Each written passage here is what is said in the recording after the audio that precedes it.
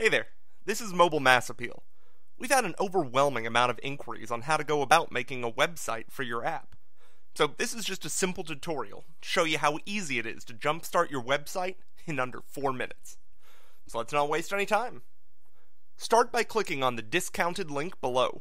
You can use other hosting services, it's entirely up to you, but personally, I recommend Bluehost. It's reliable, really easy to use, and it's affordable on any budget.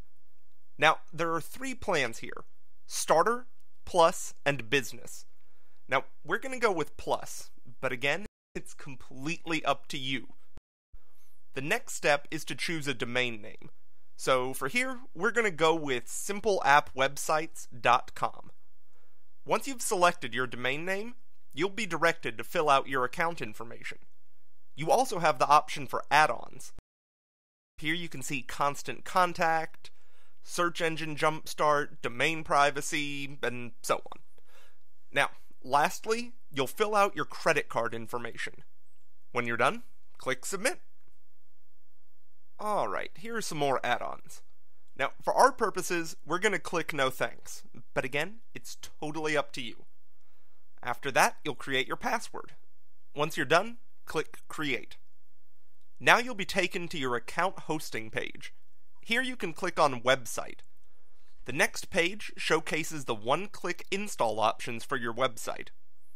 Now, you're more than welcome to use Joomla, Weebly, Concrete 5, and many others, but I personally recommend WordPress due to its ease of use. It's extremely easy to edit, change themes, what have you, but also, a great thing about WordPress is that most of the templates are compatible with mobile devices, so your website will be automatically optimized. Now, click Install again, and then check Domain.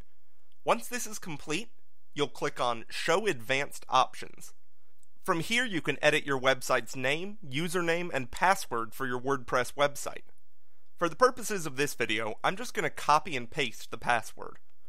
When you're done, click on Install Now. Then you can close this window and go to My Installs. Once that's loaded, click on Admin Login in the bottom right-hand corner. Here you'll type in the username and password you just made. Also, you can bookmark this page, since this is where you'll be logging in to edit your website. The next page is your control panel. You can change the appearance of your website here. You can also select from any of the pre-installed themes, or click on Add a New Theme. Here you'll find hundreds of themes you can choose from, and preview them as you wish. To add or edit your posts, simply click on Posts. And to view your website, you can simply type in your website's URL.